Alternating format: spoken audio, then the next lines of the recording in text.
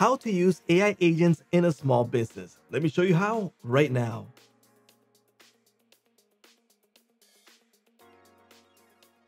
Welcome to Jotform. My name is George, and on this video, I am going to show you how to use AI agents for small businesses.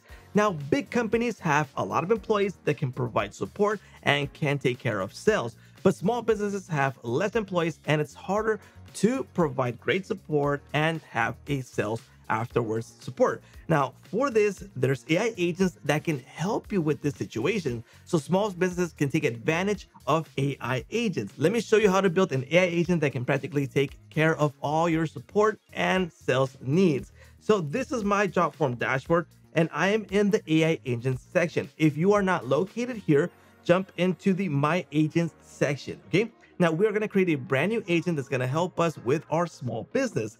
So what we're going to do is create an agent. Now, in this section, we have several options available to create our AI agents. We can do a standalone agent. We can create a chatbot, phone support, voice agent, WhatsApp, and coming soon, a messenger. But in this case, I'm going to show you how to do a standalone. So let's go ahead and click next.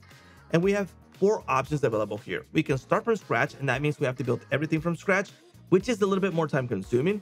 There's start with a form. That means that we can use one of our previous form or build the form in Jotform and use it for our AI agent. We can use a template or we can clone ourselves. In this case, I'm going to use a template because it helps us save time to create the AI agents. Now, there's several AI agents that we can use from the templates. I can preview the AI agent to know if it fits our business needs. So I can go ahead and preview this and I can find out the look, the style, what it has, how the chatbot is going to look, the phone agent, the voice agent, etc., what this template has. And if I like it, I can go ahead and use this template, or I can select another one of these templates. So in this case, I'm going to select a sales agent. So I'm going to use this one, sales AI agent. I'm going to use it right now, and it's going to take us to the AI agent builder so we can customize it for our small business. So let's wait for that to load. Here we go. Our AI agent is now loaded in, and we have a basic working AI agent because we used a template. So that means that if we jump into training, there will be data in the knowledge base that we can get started with. So if we actually test this right now, it has something to go by because it's a template that we are using. If we started from scratch, we'd have to load in the knowledge base, but we can still do this, especially we need to do it to make our custom AI agent work for our own small business. Okay.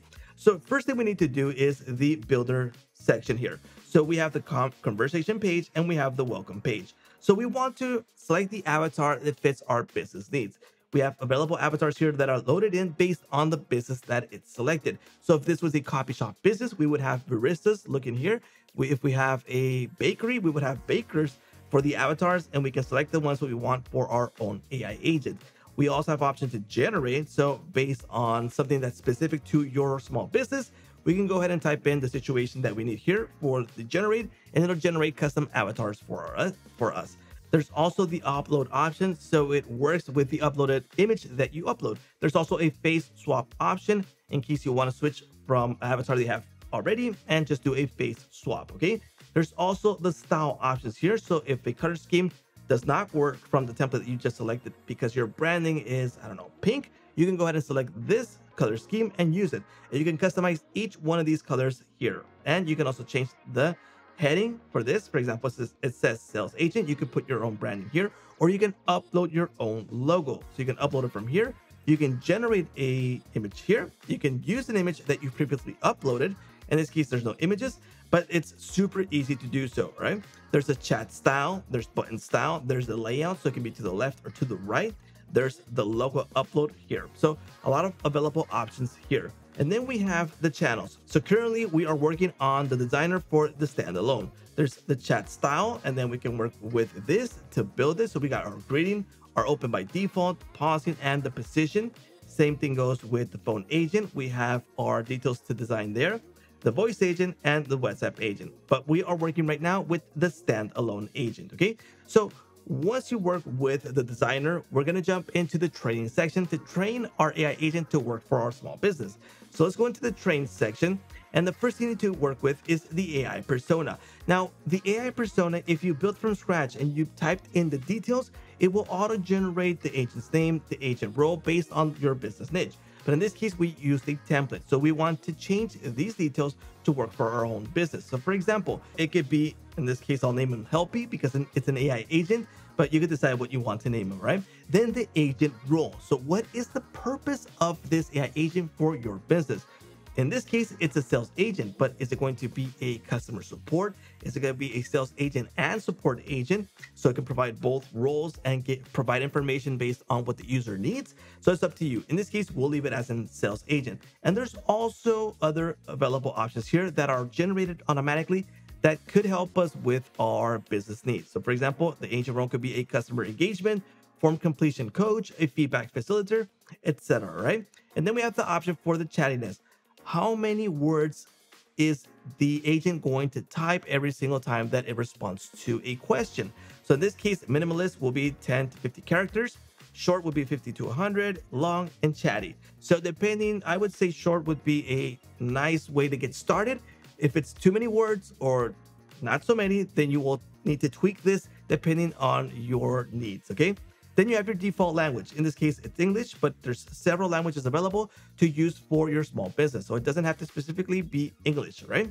Then we have the tone of voice. You have friendly, casual, professional, or you can type a custom tone of voice. So really customizable there. And then we have the conversation style. These will describe how the agent will talk during the conversation. So these are examples of how the AI agent is going to speak or talk per se, so it knows how to respond to each one of the questions in the future. So you can add new roles right here and type in information for the conversation style. You can go ahead and remove these. You can go ahead and keep them, add more. You can modify them. And remember, these are built into here because of the template, okay? So now the AI persona is done. Now we need knowledge for our small business, okay? So we're gonna go into a knowledge base, and depending on your business need, you're gonna load in the knowledge base here. So we don't want a random AI agent that will respond to random questions out there. We want it to be business specific, and we want it to be smart, even smarter than us, because it will have the data ready to go to respond, okay?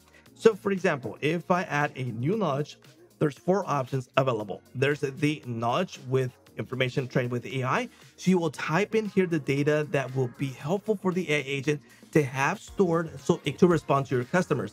That's one of the ways you can go. There's also the link option. That means that we can grab a link and we can bring it inside of here, and it's going to go into the link. It's going to grab the information and it's going to load it inside of here for it to have that data to respond. So let me give you an example. So I'm going to add this link right here. It's for coffee grinders, and this could be a use case to have data for that website or your business website or business related details for your business. So for example, if you are selling multiple products for different brands, you can grab those links from those brands so that you want to have that information ready to go to provide by the AI agent.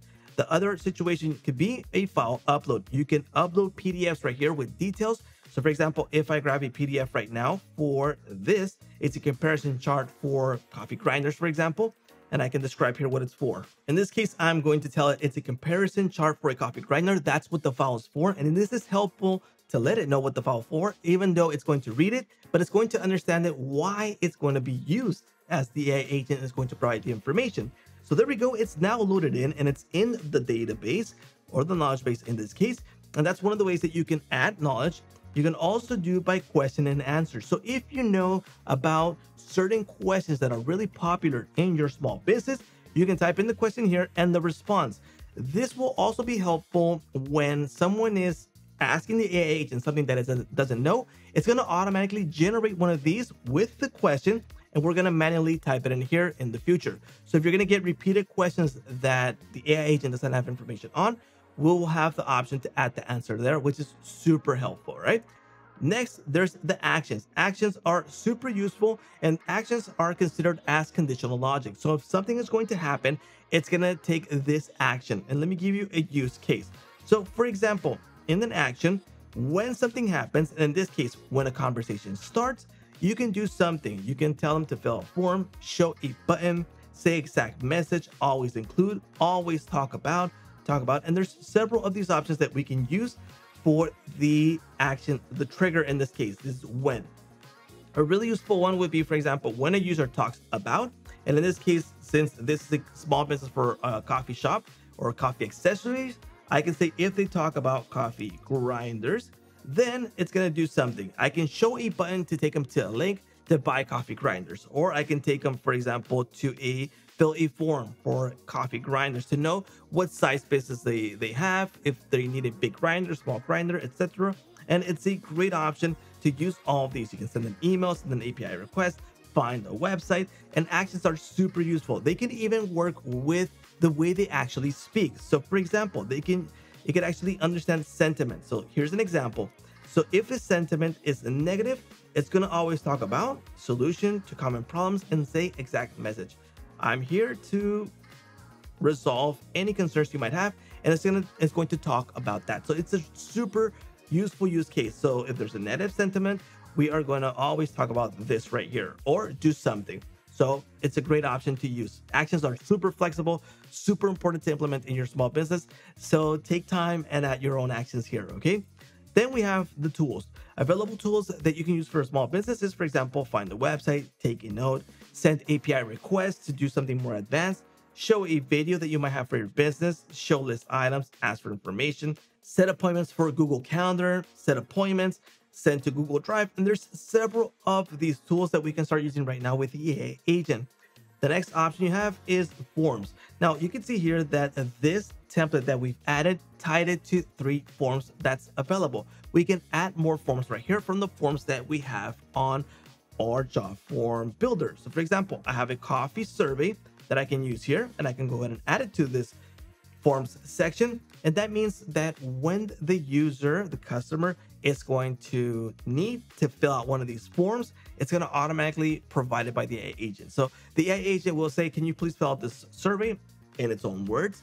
And you have these available form surveys that it can provide, okay? Then we have Teach Your Agent. Teach Your Agent is a super useful tool to get started when you first build your AI agent, because by talking to the AI agent, you're going to make it more smarter, and it's going to know if it doesn't have a response for a question, and it's going to add it, remember, to the knowledge base where we have the option to add the response there so it can provide it in the future. So in this case, it's a training for the AI agent and your small business, to make it smarter. So it's a great option here, okay? Now, once you're good to go, you work with the designer, you trained it, and we are now ready to test it out. We have a preview option right here. We can go ahead and start right now, and we can start chatting with our sales agent in this case. We can go ahead and start asking it anything that we want based on the information that we provided in the knowledge base, and it'll have a response for it, okay? We can view the mobile view, tablet view, and the desktop view.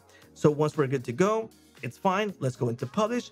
And there's several options to publish your AI agent to be used right away. So first off, you have a link that you can share right away, and it'll take them to the sales agent page where it can start pitching sales or support, depending on what you built it for, okay? You can send it by email. You can create a QR code. So someone scans it, it'll start up the AI agent. Several useful ways. There's the chatbot option that we can embed on our website. And you have, for example, the greeting options open by default. Do you want it to open or not? Always after 5 seconds, after 10, or do not open automatically. You have pausing, position, right or left, and the embed option. So all you have to do is grab this code and add it into your website. Let me give you a quick example of how to add this on a WordPress site for your small business. So I'm in my WordPress site. Here we go. Let's go into the appearance, file editor. We're going to find the header.php. Okay, let's find the header. Here it is, header.php. And we're going to add this in the body section. So let's wait for that to load. Here it is. So here's the head. Let's go ahead and add it right here. Here we go. Here's our script. Let's go ahead and save this. And let's preview our AI agent. Remember, we've just built this right now, and we'll be able to use it right away. There we go. Let's go into our site. All right, let's see our AI agent. It's going to load right now. And here it is. We now have our AI agent providing help, finding leads, making sales, and providing support for our customers. So it's ready to go. We can start typing in details here. There's the chat, there's voice, form, history, and all that information is available right here really easily to start using it on your site. Now, there's also the option to embed this. That means that inside of a page and not the whole website, we can embed it in certain sections. So in a post, in a certain page, in the contact page, etc., we can embed pages, we can embed the chatbot, a WordPress option here, the Lightbox, and a pop-up option. Each one will provide a code that we can start using right away. And some of these will provide you a customization option. So decide if you want it left or right, the size, etc. For example, for chatbot, here's the details, and we're able to customize it. Now, if we want to customize the phone agent, if we're going to use that feature in a small business, and if you buy one of the numbers here on Jotform, you can start using that feature. Same thing goes with the voice agent. You have the option here to use it or not, talk to an agent, and it'll provide a voice, it'll talk, and you can actually speak to it too. So it's a fluent conversation. The SMS agent, which is tied to the phone number that you purchase on Jotform, WhatsApp, and the agent app if you want to build an app with this agent. So it's a super useful tool for your small business to start using AI agents. This will help you increase your support time, your sales, and anything you build this AI agent for. It will all depend on how smart you build the knowledge base, so it turns out to be super smart. But there you go. That's how you're going to implement your AI agent in a small business. I hope you like this video. Please let us know here in the comments what you think about AI agents and what you would like to see in the future. Don't forget to like, subscribe, and hit that little bell notification to get notified when new videos come out. And that's a wrap.